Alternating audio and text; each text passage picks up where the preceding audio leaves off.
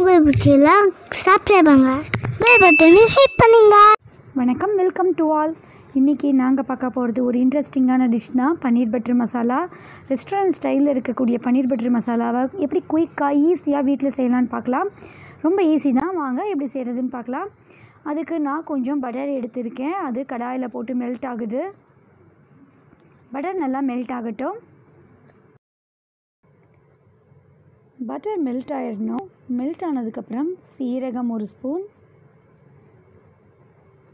ஒரு சின்ன துண்டு பட்டை, ஒரு ஏலக்காய், 2 கிராம்பு சேர்த்துக்கலாம்.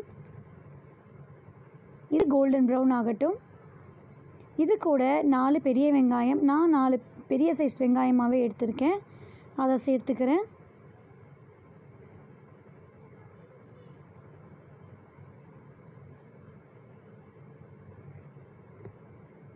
பெரிய வெங்காயத்தை சேர்த்து நல்லா வதக்கிக்கலாம்.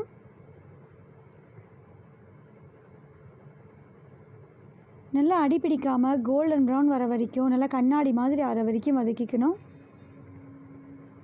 இப்போ கொஞ்சமாக உப்பு சேர்த்துக்கலாம். அதனால் வெங்காயம் குயிக்காக வதங்கிடும்.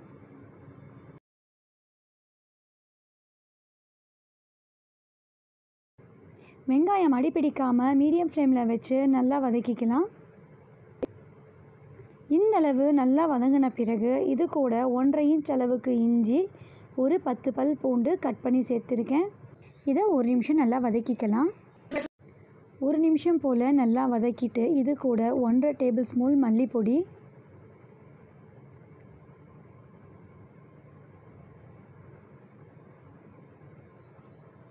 1 டேபிள் ஸ்பூன், நல்லா நிறையவே எடுத்திருக்கேன், 1 டேபிள் ஸ்பூன் அளவு கரம் மசாலா, 1/4 ஸ்பூன் மஞ்சள் பொடி, 1 ஸ்பூன் மிளகாய்த்தூள். இதை சேர்த்து நல்லா வதக்கிக்கலாம். அடுப்பு சிம்மில் வச்சுக்கணும், இல்லைன்னா மசாலா பொடிகள்லாம் கருகிரும். மசாலா பொடிகள் கருகாமல் வதக்கிக்கணும். நாம் சேர்த்த மசாலா பொடிகள் இஞ்சி பூண்டு இதனுடைய பச்சை வாசனை போகிற அளவு வதக்கிடணும். ஒரு 2 நிமிஷம் நல்லா வதங்கிட்டு இந்த அளவு வதங்கின பிறகு இது கூட 4 தக்காளி பொடி பொடியாக கட் பண்ணி சேர்த்துக்கிறேன். 4 மீடியம் சைஸ் தக்காளி சேர்த்துருக்கேன். பெரிய வெங்காயம் கொஞ்சம் அதிகமாகவும் தக்காளி கொஞ்சம் குறைவாகவும் சேர்த்தோம்னா கிரேவி டேஸ்ட்டாக இருக்கும். இதை 1 நிமிஷம் போல் நல்லா வதக்கி விட்டுட்டு இது கூட 1 டேபிள் ஸ்பூன் அளவு கசகசா, 10 முந்திரி உடச்சி சேர்த்துக்கிறேன். இது கூட கசகசா முந்திரி இந்த ஸ்டேஜில் சேர்த்துறதுனால தனியாக நாங்கள் வேக வச்சு சேர்க்க வேண்டியதில்லை, அப்படியே சேர்த்துக்கலாம்.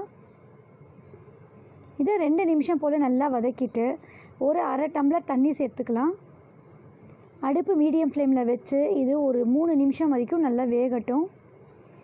நாம் சேர்த்துருக்க வெங்காயம், தக்காளி, இஞ்சி பூண்டு கசகசா முந்திரி நல்லா குக் ஆயிடணும். வெந்து சுருண்டு வர வரைக்கும் நல்லா வேக வச்சுக்கணும். இது பாருங்கள் நல்லா வதங்கிருச்சு. இது சூடு ஆறட்டும்.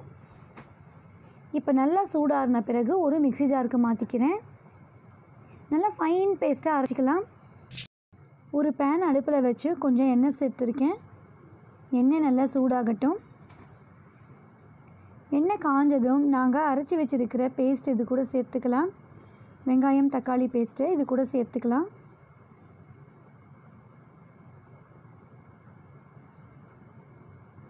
எண்ணெய் நல்லா சூடாக இருக்கிறதுனால பேஸ்ட்டு சேர்த்தோன்னே அடிப்பிடிச்சிரும். நாங்கள் அடுப்பை சிம்மில் வச்சுட்டு கலந்து விட்டுட்டே சேர்த்துக்கணும். அந்த பவுலை கழுவி மட்டும் தண்ணி சேர்த்தா போதும், நிறைய தண்ணி சேர்க்க தேவையில்லை.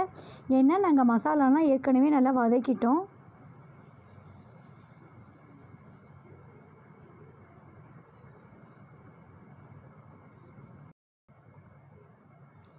இந்த மாதிரி மூடி வச்சு 2 நிமிஷம் வைக்கட்டும். இப்போ 2 நிமிஷம் நல்லா கொதிச்சிருச்சு. அடுப்பை சிம்மில் வச்சுருக்கேன்.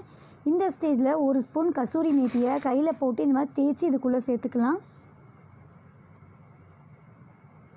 கட் பண்ணி வச்சுருக்க பன்னீர் சேர்த்துருக்கேன்.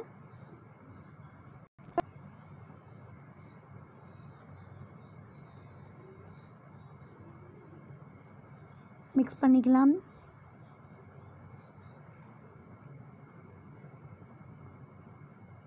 இப்போது வீட்டில் இருக்கிற பாலாடை 1 ஸ்பூன் இருக்கும். காலையில் காய்ச்சின பாலாடையை இதுக்குள்ளே சேர்த்துக்கிறேன். இதை கலந்து விடாமல் அப்படியே மூடிடணும்.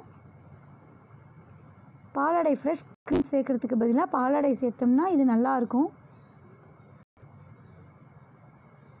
இது மூடி போட்டு ஒரே ஒரு விசில் விட்டு ஓப்பன் பண்ணுறேன். பாருங்கள், நாம் சேர்த்த பாலாடை எவ்வளோ அழகாக மெல்ட் ஆகி மேலே நிற்குதுன்ட்டு. அவ்வளோதான், நம்மளுடைய பன்னீர் பட்டர் மசாலா கிரேவி சூப்பராக தயாராகிடுச்சு. இது மாதிரி நீங்கள் ட்ரை பண்ணி பாருங்கள். ஹோட்டலில் போய் வாங்கவே மாட்டீங்க. ரொம்ப ஈஸியான மெத்தடில் குயிக்காக செஞ்சிடலாம்.